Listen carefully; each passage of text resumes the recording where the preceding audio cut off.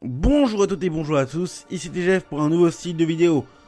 Entre deux parties de Zelda Breath of the Wild, j'ai pu remarquer que le jeu avait des petites choses cachées un poil partout.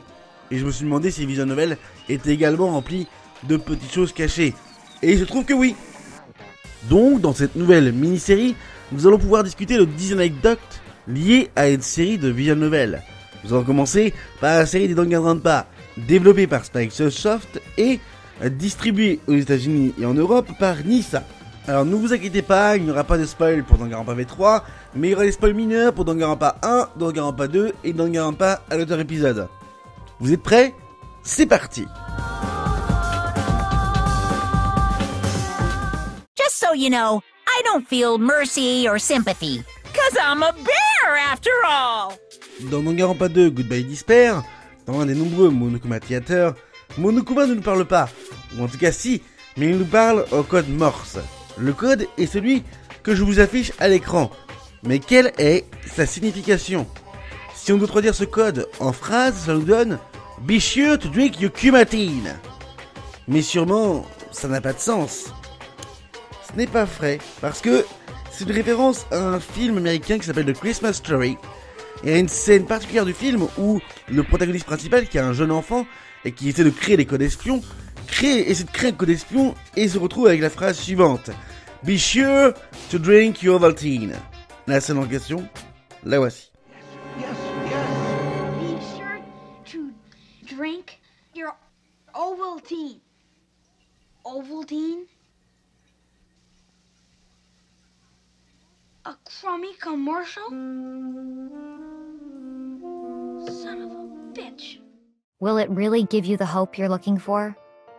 I can't say I ever saw it that way. Parlons de Celestia Ludenberg, du Ultimate Gambler, pour cette seconde anecdote. Dans ses Free Time Events, elle fait référence à plusieurs jeux dont elle a participé. Le plus intéressant de ces jeux est bien sûr de Liar King, où elle dit avoir affronté deux personnes, une fille honnête à en crever et un escroc notoire. Il est difficile pour les fans de manga de ne pas voir la référence à la série de manga Liar Game, et aux personnages principaux de ce manga, Nao Kansaki et Shinichi Akiyama. And together we are the Monokumas. Monomi ou Sami est l'instigatrice du voyage de classe dans Danganronpa 2 Goodbye Despair. Pourtant, on peut la voir dès Danganronpa Trigger Happy Havoc. Où exactement? Il se trouve que Monomi fait partie des choses que vous demande Monokuma dans le School Mode de Danganronpa. C'est un mode bonus de Danganronpa sous le nom de Warlock Kuma. Quand vous réussissez par votre travail acharné à rassembler les pièces pour Warlock Kuma, il apparaît sous les traits d'Usami et permet aux étudiants de partir de l'école. C'est donc un good ending de ce School Mode. If it means we get another step closer to unmasking the mastermind, it doesn't really bother me. Dans le tout premier trailer de Danganronpa à l'auteur épisode, les développeurs avaient un peu teasé en disant que ce jeu serait un jeu de sport en mettant en scène Ishimaru, Sakura et Aoi ainsi que Kyoko en basketballeuse. La raison de ce choix assez étrange est le fait que la doubleuse japonaise de Kyoko Kagiri, Gyoko Ikasa, est aussi connue pour son rôle dans la série animée liée au basketball Ryo Kyobu. Dans cette série animée, Yoko Ikasa tient le rôle de Saki Nagatsuka. D'ailleurs, Yoko Ikasa fait partie d'un groupe de J-pop avec 4 autres seiyuu de cette même série animée. And as soon as the beam touched it, the burger started floating in mid-air. La prochaine anecdote est petite en taille, mais elle est importante tout de même. Nous parlons ici de Yasuhiro Hagakure. Il est l'ultime chaman et il fait des divinations du futur. Pourtant, ses pourcentages ne font que changer. En effet, dans les jeux, il nous donne que ses prédictions sont réelles 20% du temps. Toutefois, dans l'anime, et notamment dans l'épisode 6 Danganronpa 3, il nous dit que son pourcentage de réussite est de 30%. La raison de ce changement entre l'anime et le jeu est inconnue. Hi, I'm Junko Enoshima. Charmed, I'm sure. Parlons de Junko Enoshima. Son talent est ultime fashionista, mais finalement en japonais c'est pas vraiment la même dénomination. La dénomination exacte utilisée est Ultimate Gairu. Gairu, c'est un mot qui fait référence à une fille qui, à cause de leur sens de la mode, promeut toutes les choses à la mode justement. Comme modifier son costume, comme nous voyons que Junko avait réduit sa jupe lycéenne, ainsi que décorer son téléphone. Il y a plein mal de choses qui sont liées au style de Gaëru, qui s'opposent à pas mal de styles de films, notamment les geishas, qui sont totalement différentes. I don't know why, but I have a burning desire to start writing. Parlons de Toko Fukawa et de son enfance. La jeune ultime romancière a révélé notamment, lors des Free Time Events, qu'elle avait un père, mais 2 mères, dont une préférée des repas occidentaux et l'autre préférée des repas japonais. Dans Ultra Despair Girls, on apprend la cause de sa peur dans le noir. Elle serait liée à de la maltraitance dans son enfance, ce qui expliquerait notamment son problème de dissociation de personnalité, quand j'y pense. This wasn't supposed to... Why me? Dans le chapitre 1 de Danganronpa Trigger Happy Havoc, Junko Inoshima se fait transpercer de part en part par des lances pour ne pas avoir respecté la règle.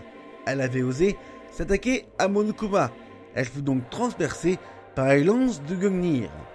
Vous vous demandez sûrement d'où vient ce nom Gungnir.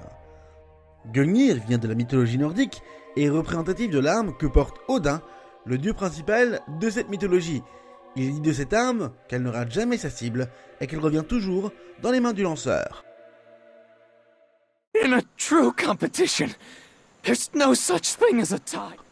Kiyotaka Ishimaru croit en un principe que lorsque le corps est nu, l'âme l'est également. Ceci est lié à un concept traditionnel japonais appelé Adaka no Tsikuai, ou socialisation nue.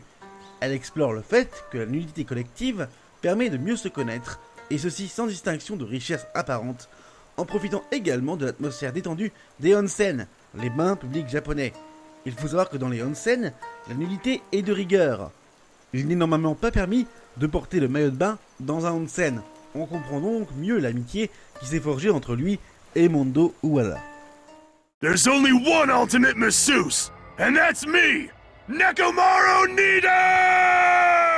Enfin, parlons de noms de certains des chapitres de Danganronpa 2 Goodbye Despair. Le 3e chapitre, Trap by the Ocean Scent, est lié à une des musiques de l'OST ayant le même nom. Et le plus intéressant est le nom du 4e chapitre. Son nom est Do Ultimate Robots Dream of Electric Clocks.